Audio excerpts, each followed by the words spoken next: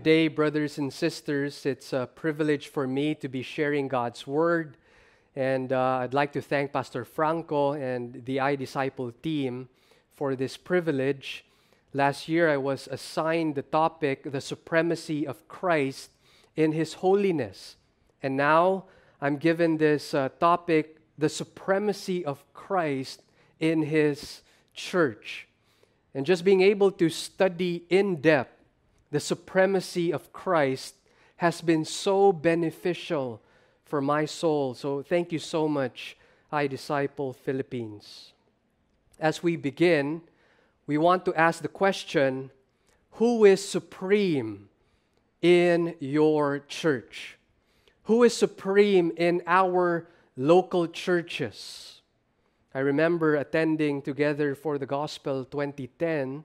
It was such a joy and privilege to be there. I was just, watching these speakers through YouTube, and finally I was there being able to sit down and hear them in person.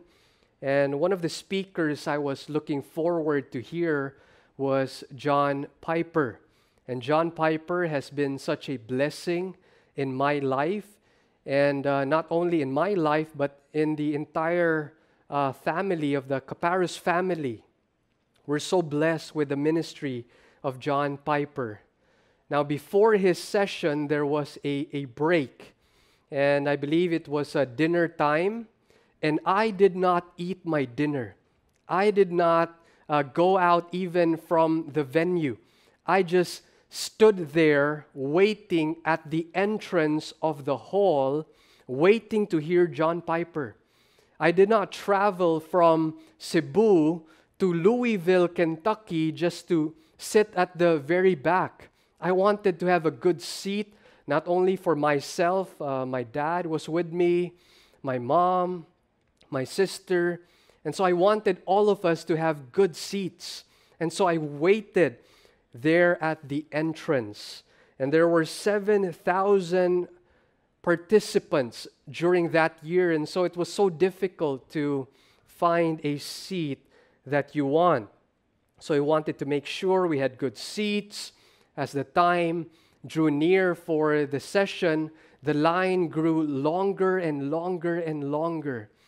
And I was talking to the person beside me, and he was very candid in his observation. As he looked at the long line of people waiting to hear John Piper speak, he said, "Let's pray for the idolatry in our hearts." Let's pray for the idolatry in our hearts. And that is so true. In our sinfulness, sometimes we don't even realize, we don't even notice it, but sometimes we make man supreme in our churches. Celebrity pastors become our idols, and we're exalting men to a position that they are not worthy of.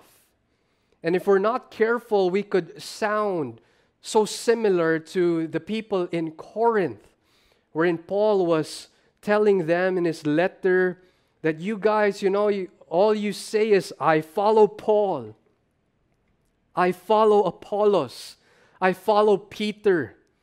Their loyalty was now towards men, exalting men above Christ.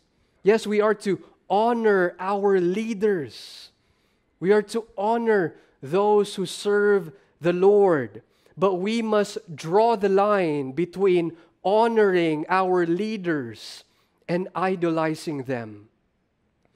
We must honor them, yes, but we must never cross the line of idolizing men, because that's exalting men above Christ. Elevating man over Christ is not only a danger in the seeker-sensitive, pragmatic, shallow doctrine churches. Even with healthy churches, biblically sound churches, this is a great danger. Because of our sinful eyes, we tend to focus on man rather than Christ. And so we need to be careful with that. And what is the antidote? The antidote is we must bow down to the supremacy of Christ in all things. We must remember that. We must preach that in the pulpits and even to ourselves and even in our small groups. We must bow down to the supremacy of Christ alone in all things. Now we will be talking about the supremacy of Christ in His church. But as we unpacked Colossians 1:15-20, we will realize that Christ is not only supreme in the church. It's not only in the realm of the church that Christ is supreme, but Christ is supreme in all things, in absolutely all things. So let's read Colossians chapter 1, verses 15-20.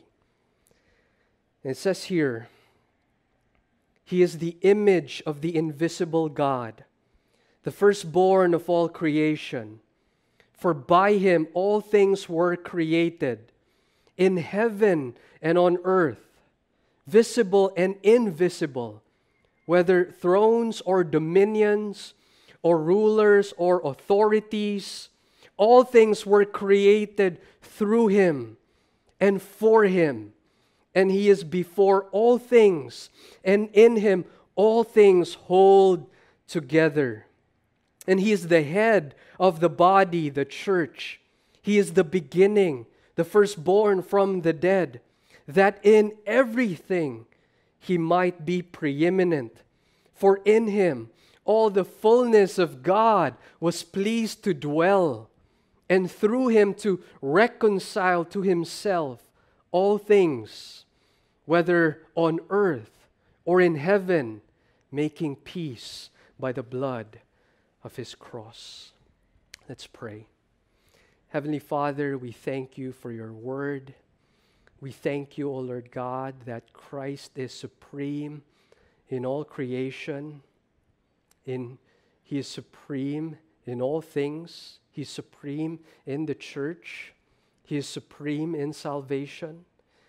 And we pray, O Lord God, as we unpack Colossians 1:15-20, our eyes would be in awe and wonder of how great our Christ is, that we would see Him as He truly is.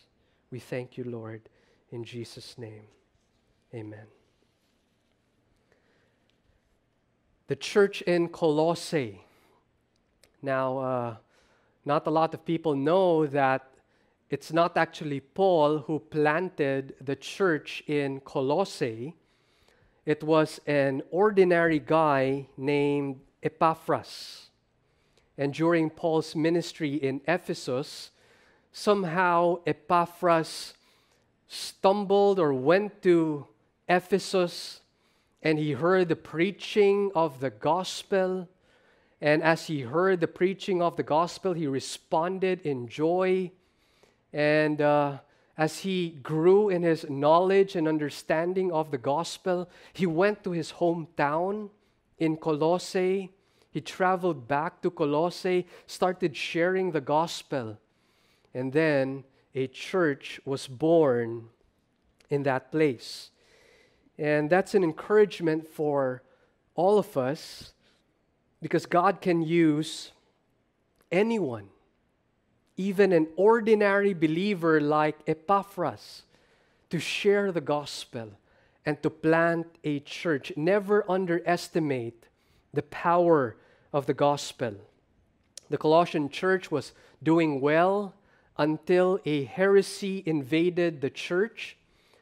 Paul does not explicitly name the heresy, but what we could gather from the letter, it's a mixture.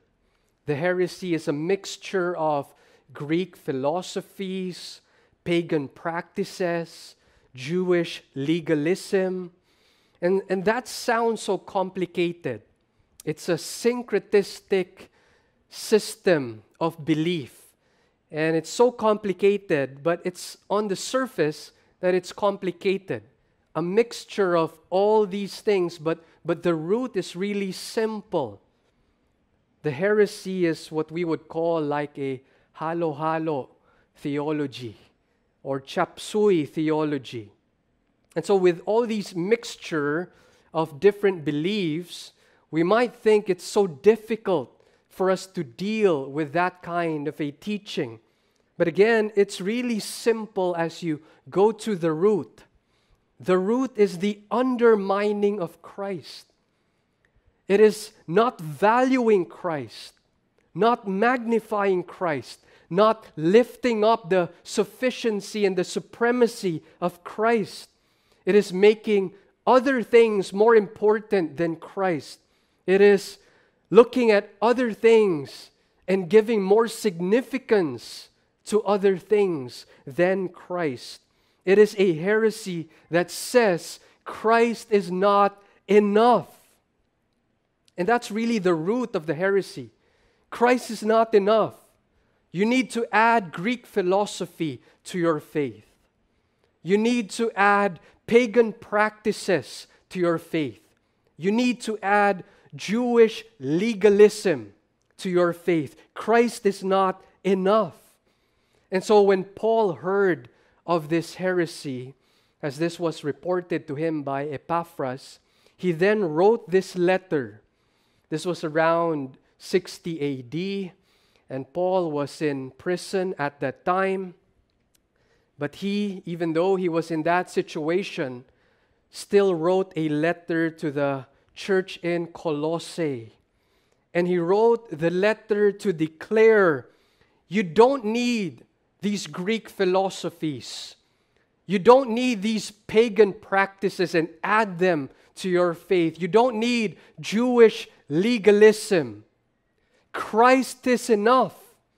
Christ is more than enough. Christ is sufficient.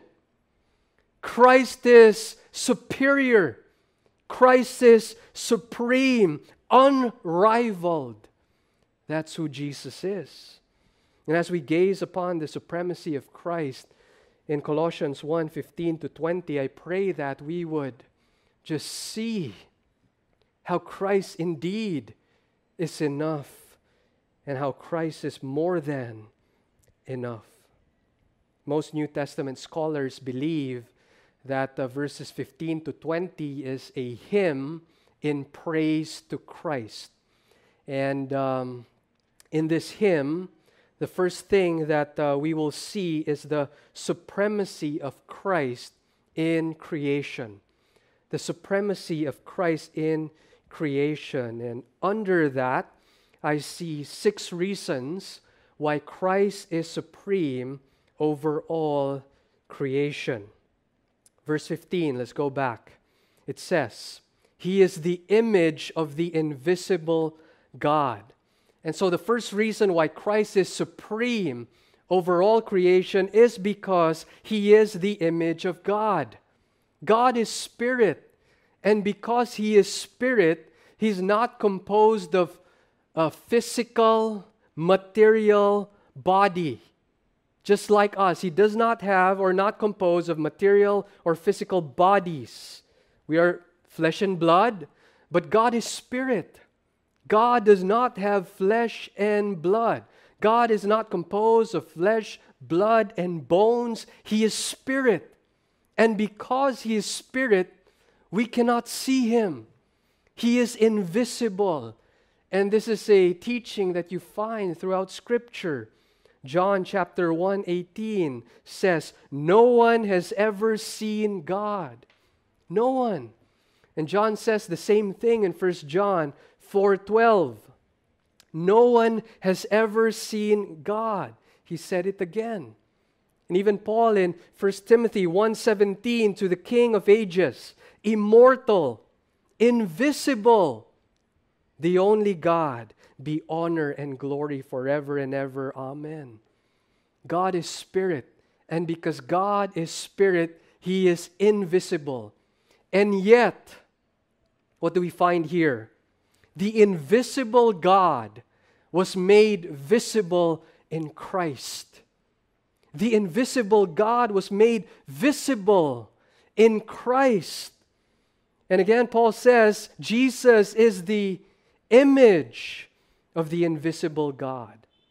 Now, that term, image, comes from the Greek eikon, which means image or representation. And Jesus here is the perfect image, the perfect representation of God.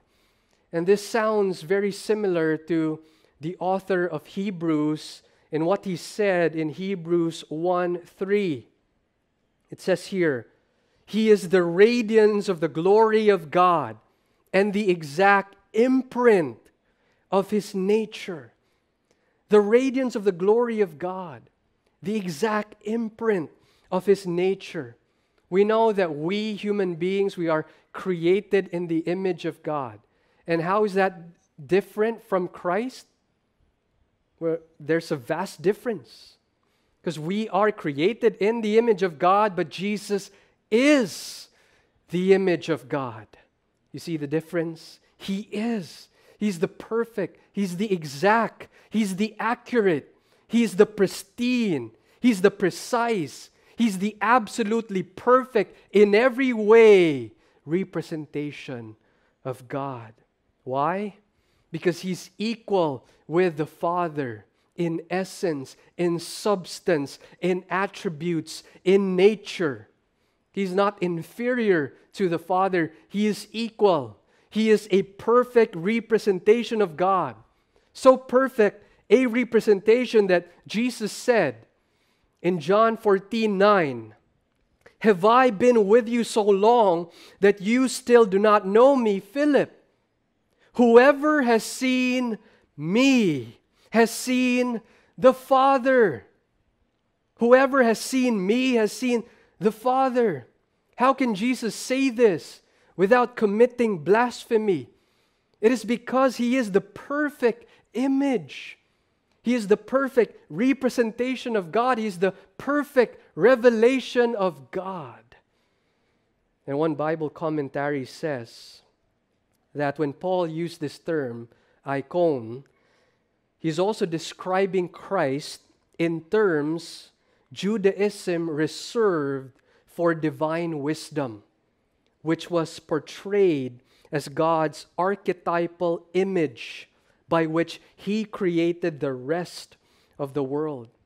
And so with that term, image, it not only points to Jesus Christ as the perfect representation of God, but it also points to the pre-existence of Jesus Christ. Jesus is the perfect image, representation, revelation of the Father. He made visible the invisible God.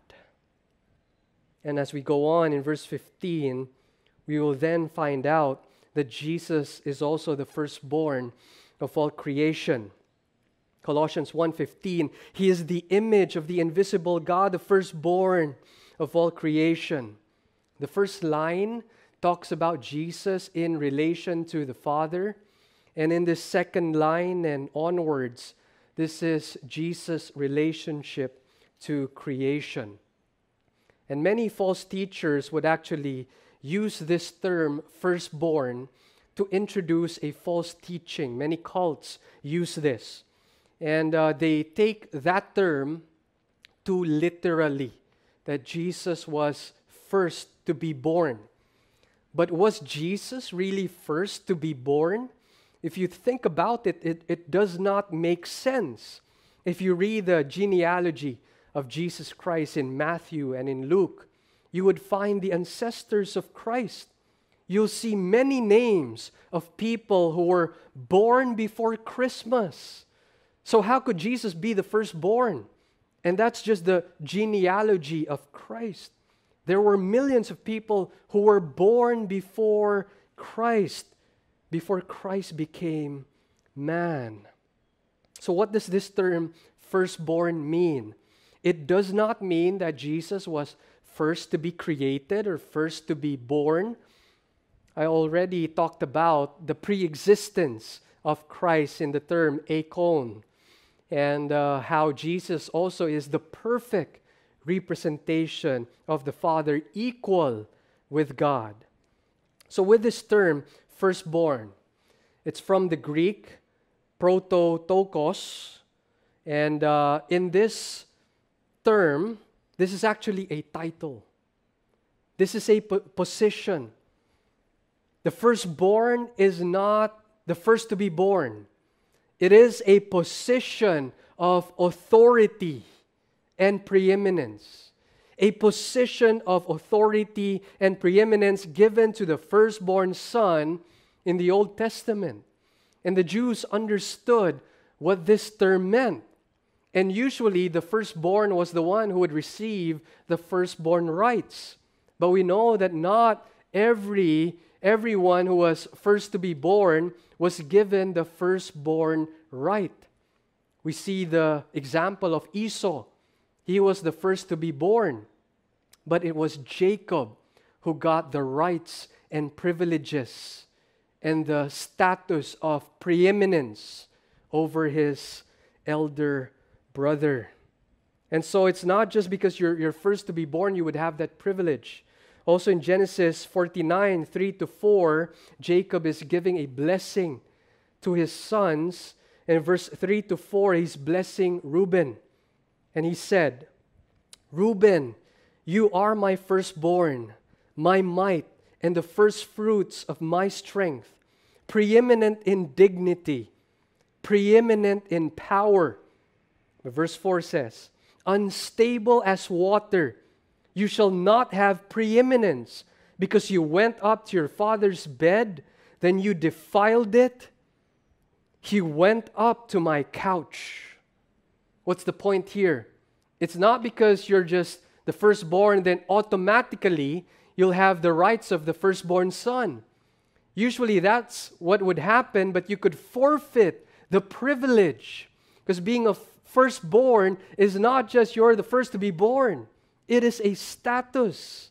It is a position. It is a title of preeminence, a position of rank or supreme authority, sovereignty of rank and status of preeminence. That's what the term firstborn means.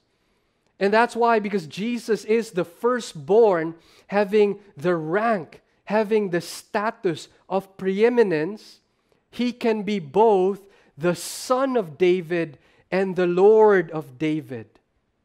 He's not only the Son of David, He is also the Lord of David, because He has that status, He has that position of authority and preeminence. Christ is preeminent and supreme over all creation, and He has the firstborn rights of all creation. Hebrews 1, verses 1-2 says, long ago, at many times and in many ways, God spoke to our fathers by the prophets. But in these last days, He has spoken to us by His Son, whom He appointed the heir of all things, through whom also He created the world. The whole universe was the inheritance of Christ. The Father had given to the Son the whole creation. This was the desire of the Father in creation.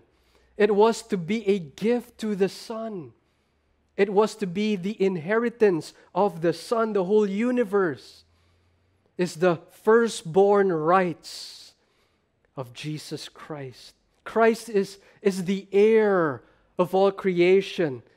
And He's not only the firstborn of all creation. As we go further, we would find out that He is also the means of creation.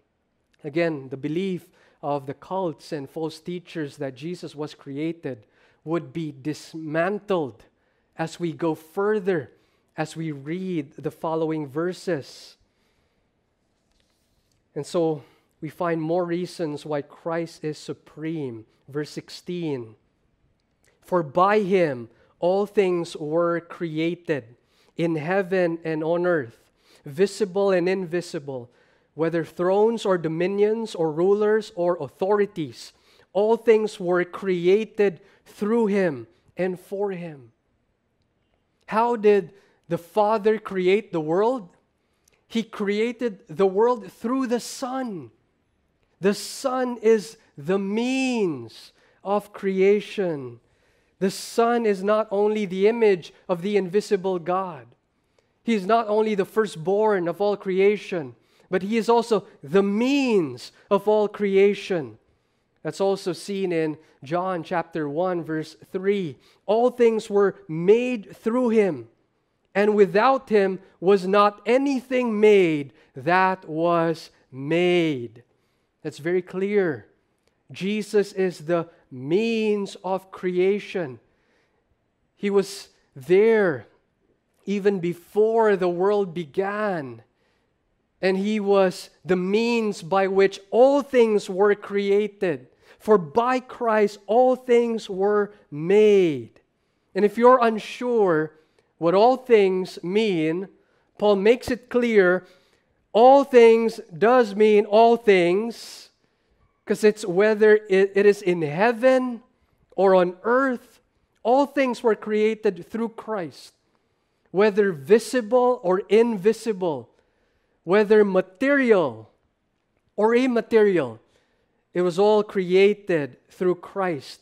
Whether thrones or dominions or rulers or authorities, all things were created through Christ.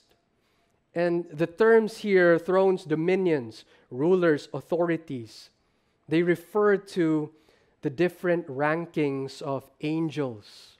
And so all the things that we see in creation, and even the things that we don't see, like the angels, all things were created through Christ.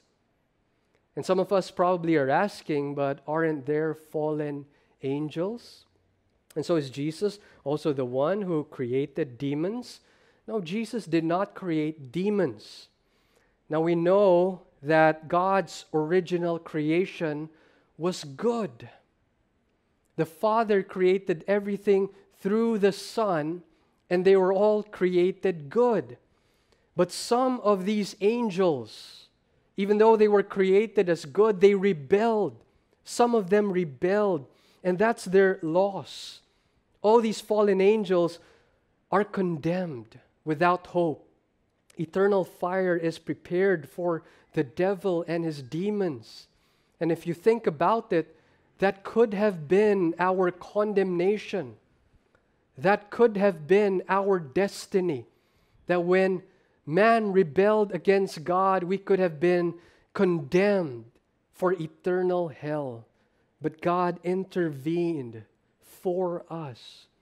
Unlike in the case of the angels, those who rebelled were not given redemption.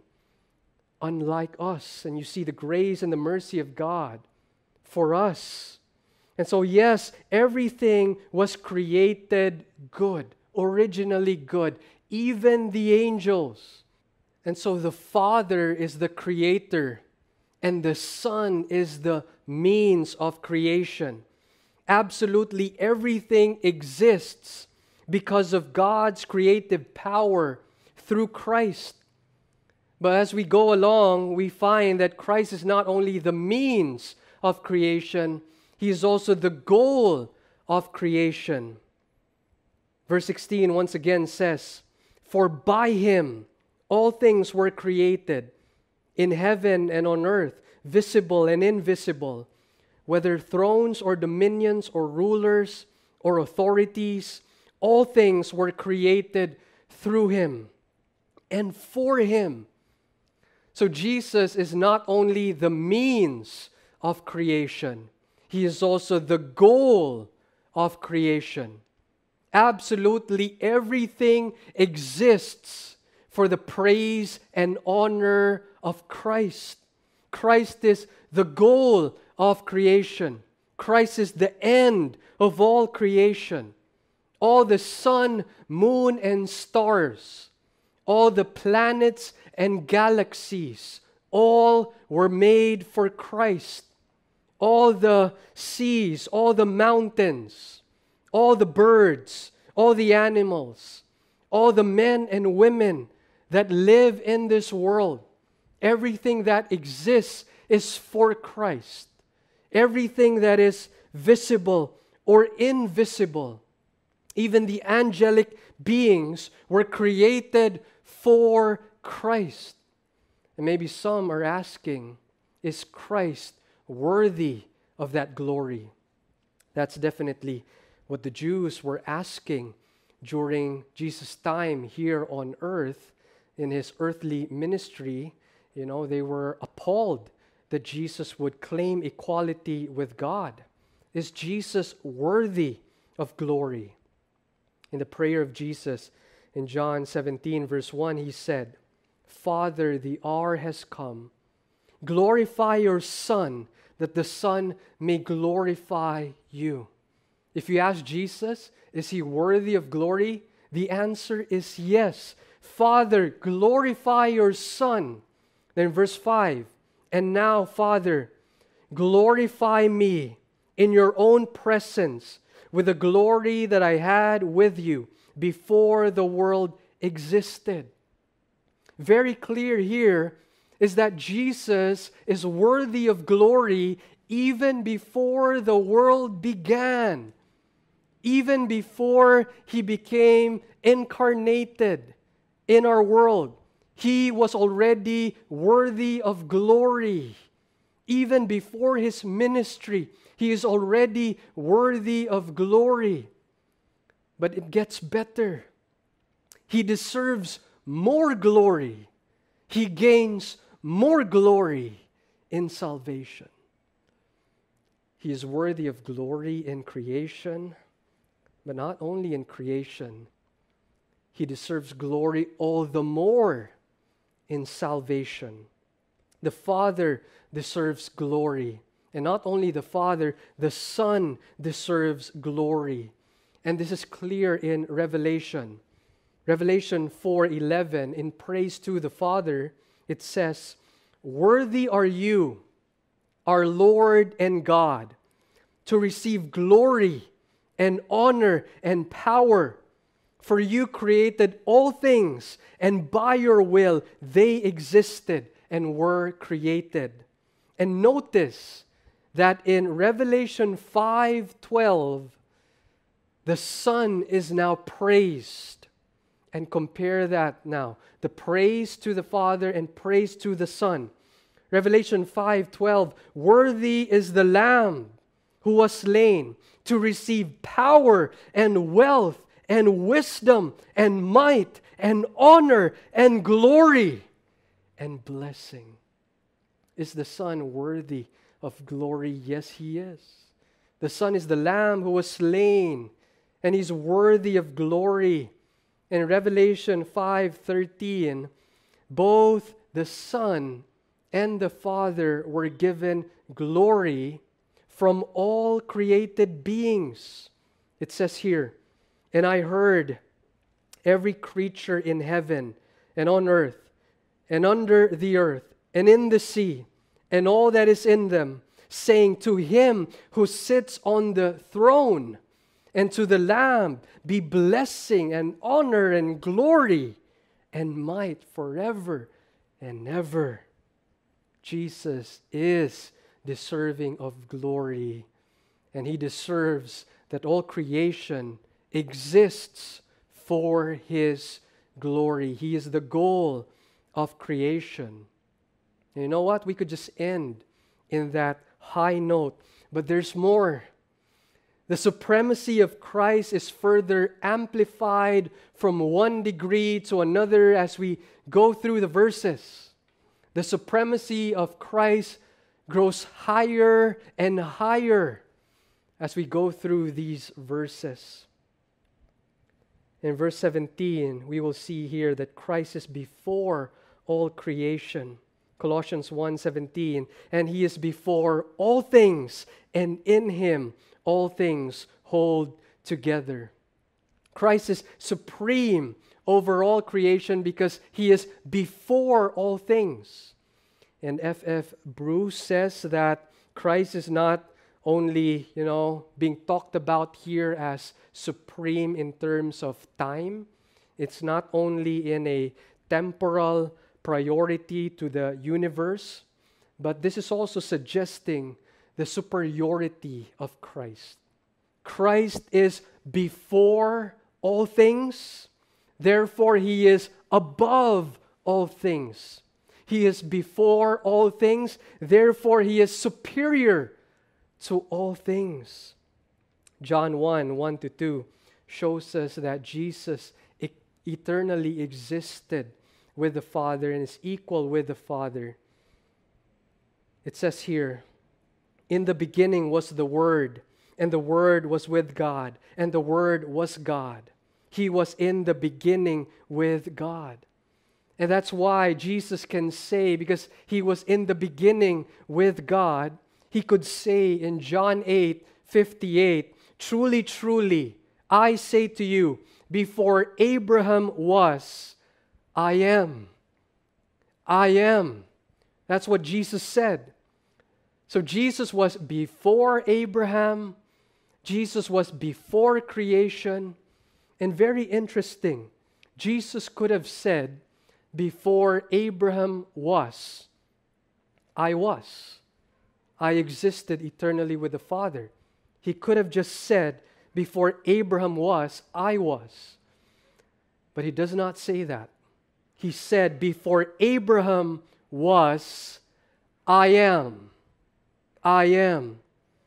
And what is He saying here? It's from the Greek, ego eimi. It's the same words, ego eimi, is the same Greek words that you find in the Septuagint, in the Old Testament, specifically in Exodus 3:14, when the Lord Yahweh says, I am who I am. I am who I am.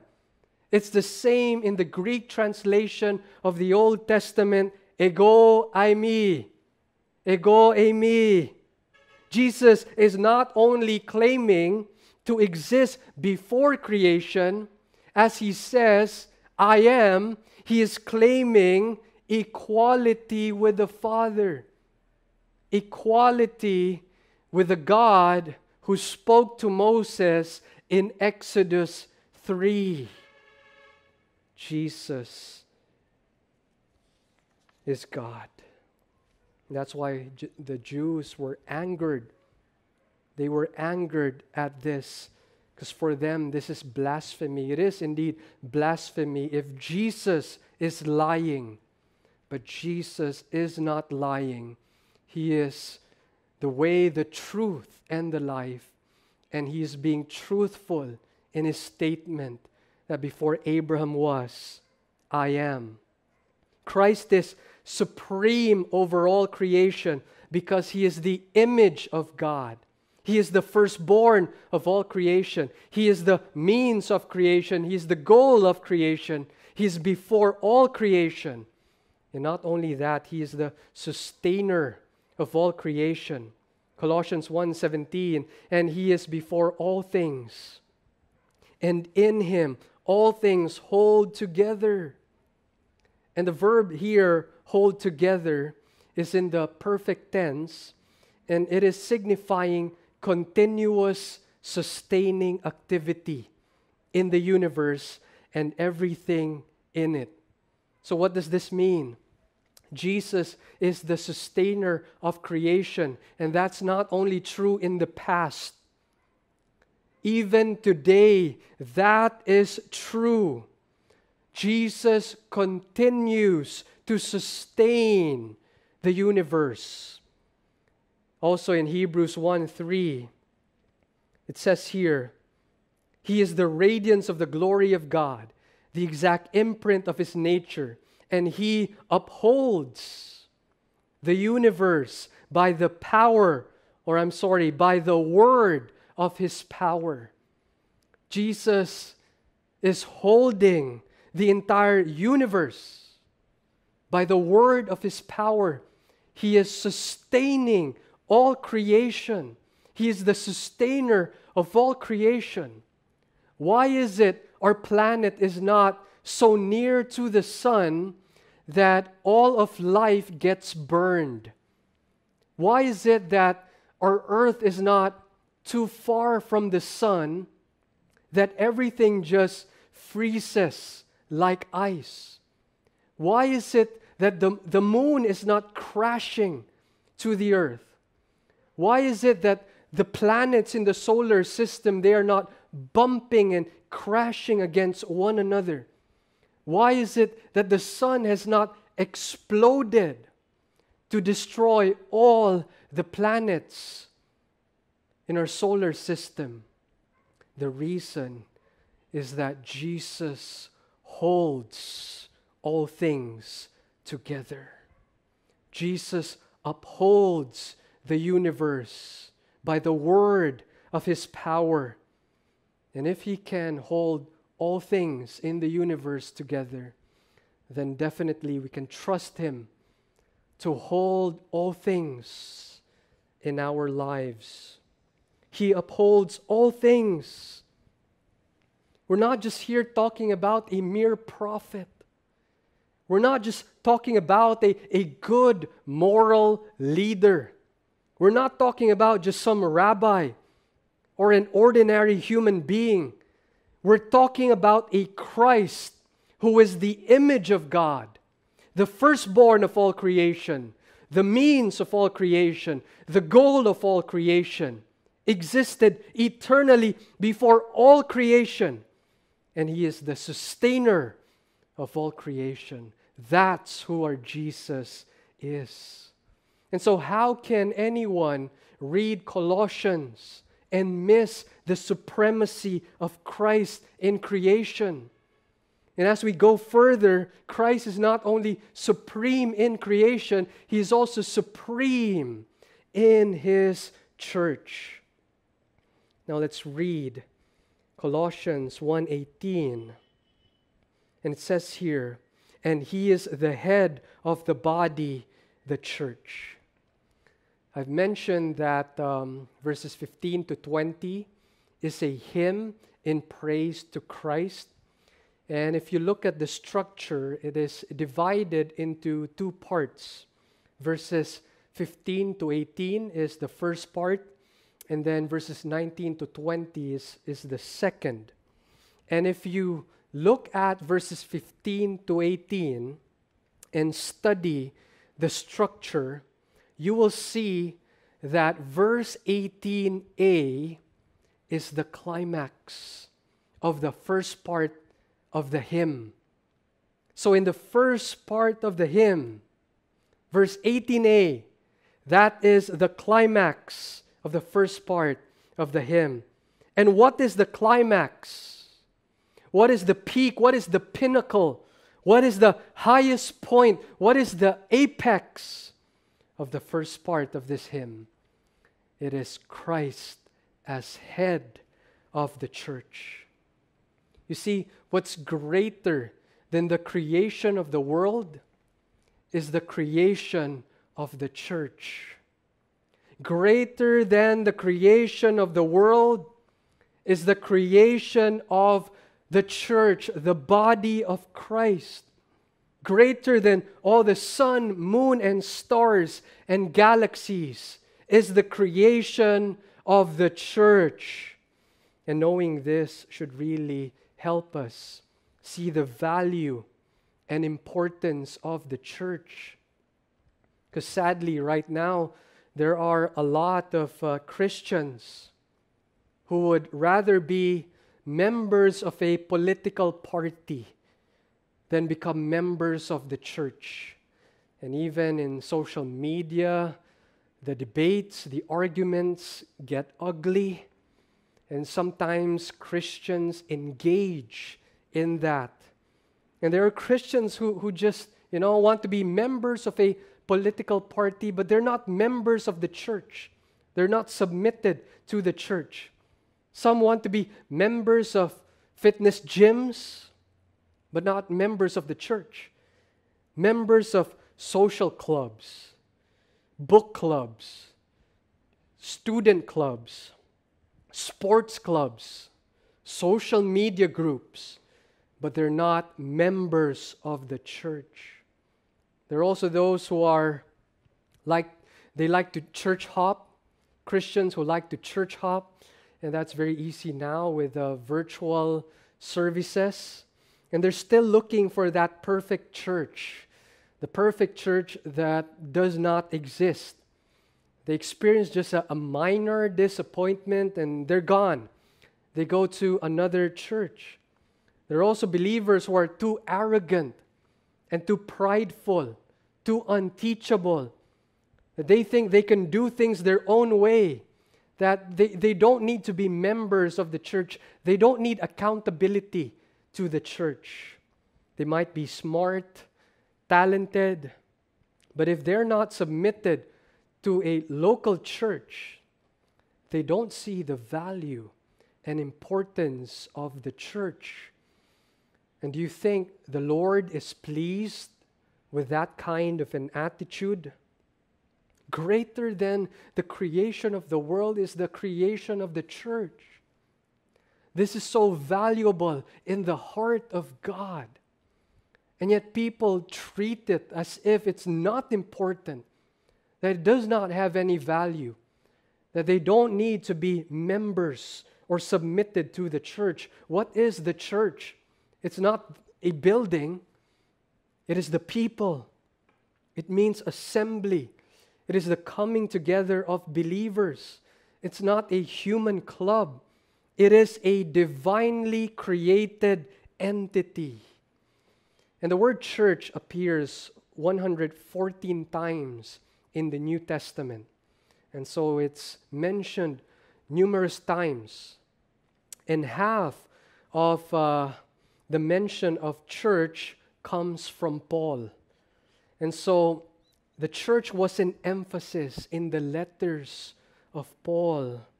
And here the church is described as a body. This is the metaphor that Paul used. And he uses this metaphor even in other places. But it is only here in Colossians and in Ephesians where Christ makes the explicit connection between the body and the head. The explicit connection between the head of the church. And who is that head? That head is Christ. Christ is the head of the church. He is the leader. He is the ruler. He is the master. He is the Lord of the church. And this is Paul's distinct contribution to New Testament Christology and ecclesiology, that Christ is the head of the body. Christ is the head of the church. And as the head, it is Christ who rules over His people. And as the body, we, the church, we submit, we obey, we listen, we are loyal. We are to be loyal and faithful to our Lord and Master Jesus Christ. And we are to be faithful in all things. And so the question is Christ honored as head of your church? Is Christ honored as head of your church? Maybe something or someone else is now overruling Christ. Maybe there's a program or an activity that's given more value, more importance than Christ. Maybe we are valuing and giving more significance to the mission of the church or the ministries in our churches more than the master of the church. Maybe there are people in the church who are more preoccupied with numbers or money or fame, influence, or whatever, instead of being preoccupied with the supremacy of Christ in His church. We need to bow down to the supremacy of Christ and lift up the supremacy of Christ in all things, regardless of how many people attend. We must lift up the supremacy of Christ regardless of how many money is collected. We must lift up the supremacy of Christ regardless of how much popularity or influence your church has or has not. As head, Christ alone must rule over His church. Christ alone must be supreme. It's also possible that someone is overruling the church, maybe a pastor, an elder, a deacon, an influential person in the church. Yes, again, we are to honor our leaders, but all of us, we need to submit to Christ. And what's a mark of a good leader? A good leader does not point people to himself, but points people to Christ. All pastors, elders, evangelists, youth ministers, Sunday school teachers, all members of the church must bow down to the supremacy of Christ in all things. They must bow down to the supremacy of Christ in His church. Christ is the head. Christ is the Lord. Christ is the master. Step aside and let Him reign. And let Him be magnified in His church. Let's make this more personal. How are we? Is Christ still your leader? Is He your Lord and Master? Is He ruling over your life? Are you submitting to Christ? Are you being loyal and obedient to Him? Are you depending on Him in all things? Are you abiding in His Word? Are you spending time in prayer and worship with Him? Are you communing with Christ? Are you submitting to the supremacy of Christ in your life? What is keeping you away from Christ? What is keeping you from displaying the supremacy of Christ in all things? Bow down to the supremacy of Christ. Christ is supreme in creation. He is supreme in the church. And now we will see in verses 18b to 20 that Christ is supreme in salvation. Again, let's go back to Colossians and read our text. He is the beginning, the firstborn from the dead, that in everything He might be preeminent. For in Him all the fullness of God was pleased to dwell, and through Him to reconcile to Himself all things, whether on earth or in heaven, making peace by the blood of His cross. Now this term, the beginning, what does this mean? That Christ is the beginning. It means primacy. And Christ's primacy is not only in regards to time, not only in terms that He is eternal, but it is also referring to the superiority of Christ. We've already seen that Jesus is the Word, and He is the Word who was in the beginning with God, in the beginning with the Father. We've seen that Jesus is the one who said, before Abraham was, I am. I am. And there's more verses that talk about the eternality of Christ and the superiority of Christ. Revelation 22:13, I am the Alpha and Omega, the first and the last, the beginning and the end. Jesus is supreme, not only in regards to time, not only that He is eternal, but He is superior over all. Hebrews 1:8-12, but of the Son He says, your throne, O God, is forever and ever. The scepter of uprightness is the scepter of your kingdom. You have loved righteousness and hated wickedness. Therefore God, your God, has anointed you with the oil of gladness beyond your companions. And you, Lord, laid the foundation of the earth in the beginning, and the heavens are the works or the work of your hands. They will perish, but you remain, and they will all wear out like a garment, like a robe. You will roll them up like a garment. They will be changed, but you are the same, and your years will have no end. And so what do we find here? The author of Hebrews stating the primacy of Christ, not only in time, but it also speaks about His superiority above all. He is supreme and superior to all. He is the Son of God. And the Son of God is the Lord.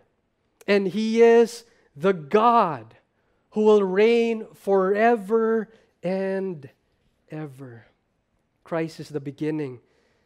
And that's why He is supreme in salvation. He is superior over all. And not only that, He is the firstborn from the dead. The primacy of Christ is not only connected to Him being above creation, being eternal, being superior. It is also connected to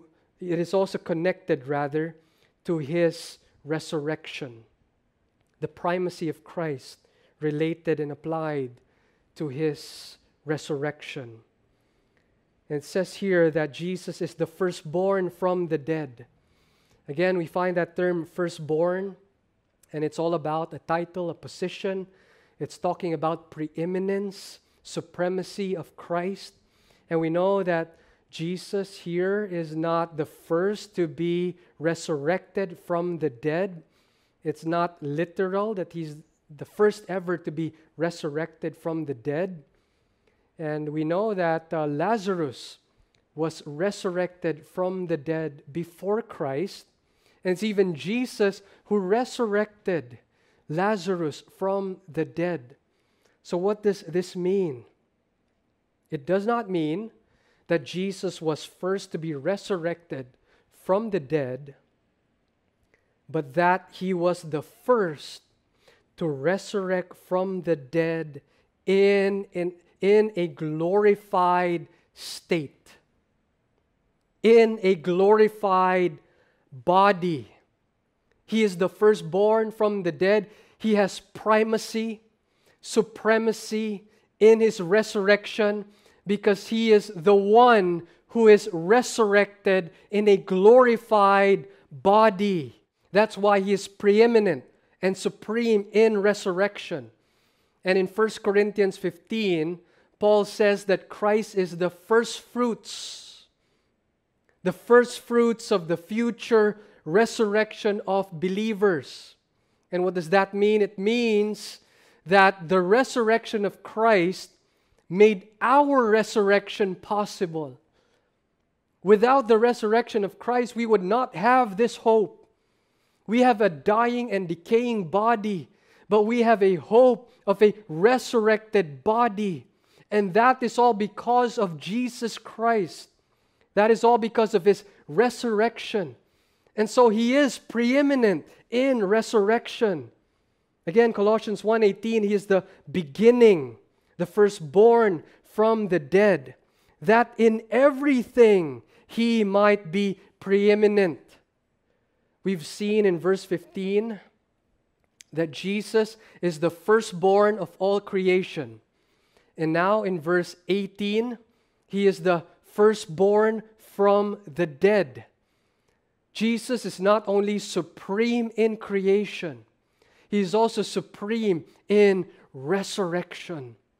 And that's why if He's supreme in creation and supreme in resurrection, where else is He not supreme? He is supreme in all things. Supreme in creation, supreme in resurrection. Therefore, He is preeminent in all things. He is supreme in all things. There is no area or realm that Christ is not supreme. And we've seen just the greatness of Christ in salvation, that He is the beginning, is the firstborn from the dead. And not only that, we've seen that Jesus is equal to the Father, that He is no ordinary human being, and that He is Lord over the church.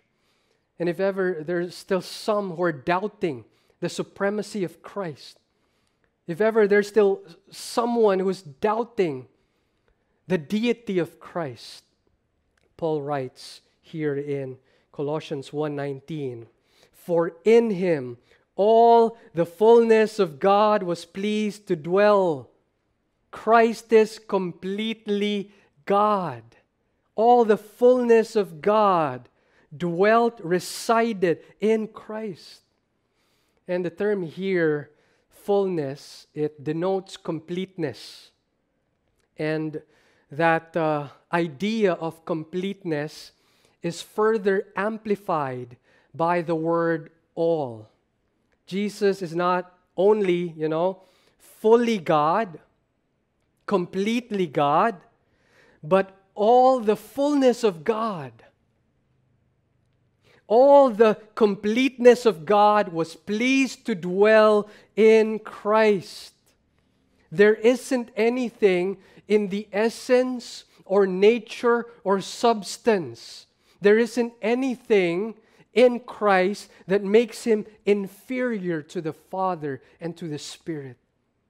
Jesus is God in the most absolute sense, equal with the Father and the Spirit.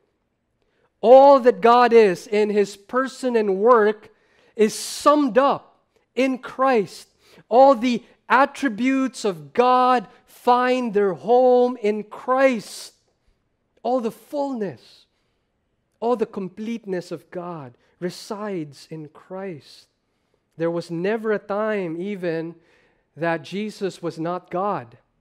All the fullness of God did not dwell, during the baptism, or only during His transfiguration, or during or after His resurrection.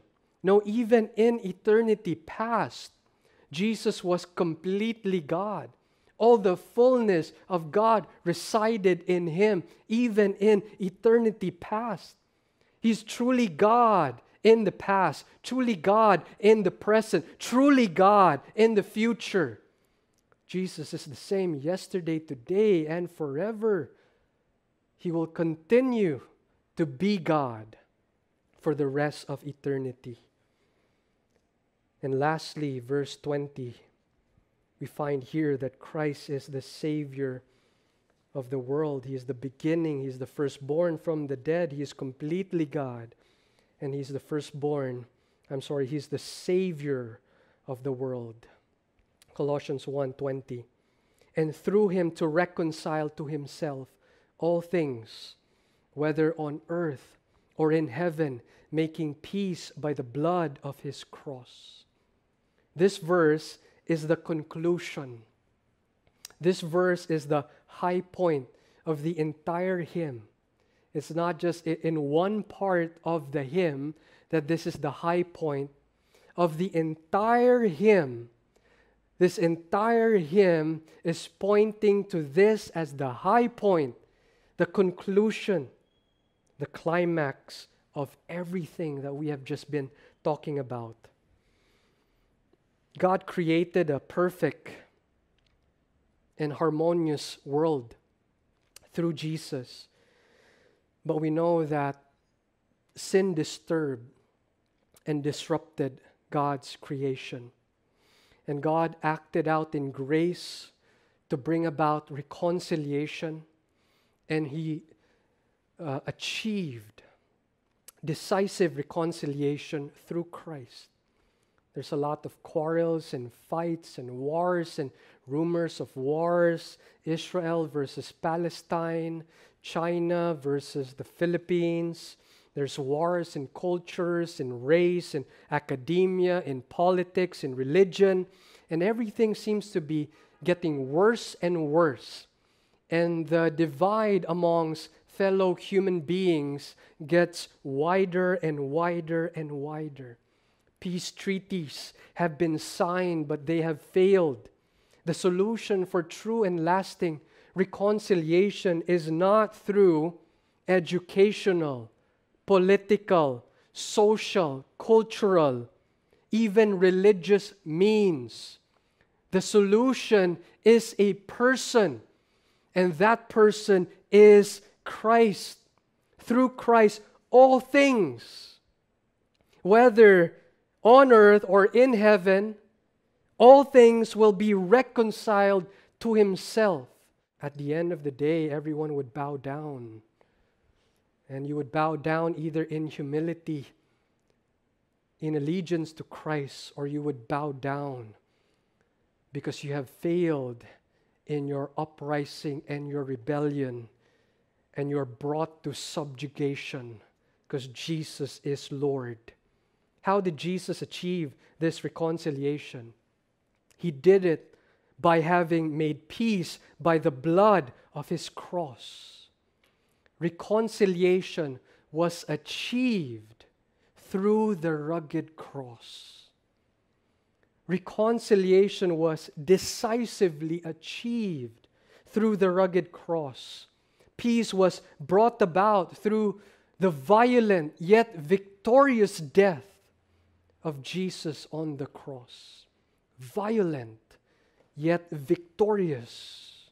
And it's only through Jesus and His sacrifice that reconciliation has been brought about in all things.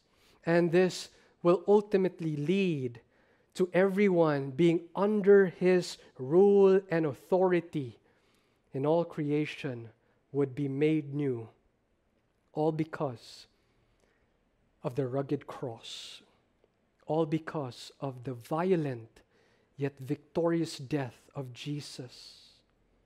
Now, sometimes Christians share the gospel, and we share the gospel and we act like salesmen and women.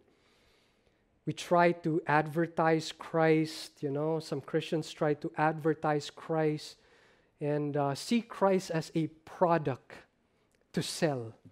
And so, you need to have the right kind of packaging. They say things like, try Jesus, or receive Jesus today and you'll win a one-way ticket to heaven. Or accept Jesus today and you'll receive all these benefits: forgiveness, joy, peace.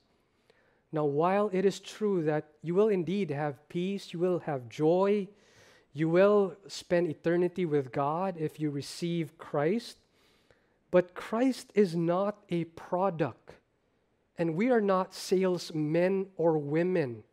We're not trying to manipulate people or twist people's arm into buying Christ, into receiving Christ. This is not how the apostles shared the gospel. It's not try Jesus. It is repent and believe in the gospel. Why? Because there is salvation in no one else. For there's no other name under heaven given among men by which we must be saved.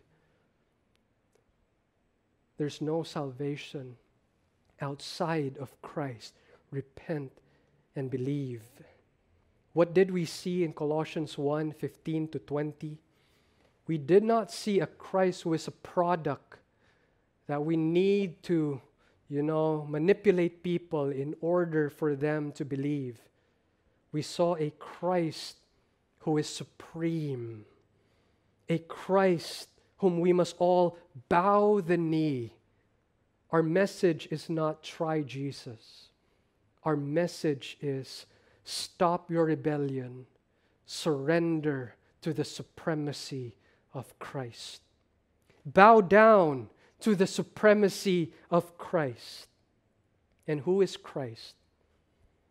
He is the image of God, the firstborn of all creation, the means of creation, the goal of creation. He is eternal before all creation. He is the sustainer of creation. He is the head of the church, the Lord, the master of the church. He is the beginning, the firstborn from the dead. He is completely God. And all that God is resides in Christ. He is the Savior of the world who brought about reconciliation through His rugged cross. Supreme in creation, supreme in the church, supreme in salvation. Is He supreme in your life? Is He supreme in your church? Heavenly Father, we thank and praise You for this time that we've spent, and even as we have dug out all these diamonds from Your Word, these are just still a glimpse of the glory and the supremacy of Christ. And one day we would have that beatific vision, and we would at that time be able to see already the supremacy and the glory of Christ. We long for that day. But since, Heavenly Father, You have not yet called us home, our mission here has not yet ended. And we pray indeed that God, You would be glorified in our lives, and that people would see the supremacy of Christ in our lives, that we would display His greatness, that we would magnify Christ, and that we would point people to Christ, that we would bow down to Christ who is supreme over all.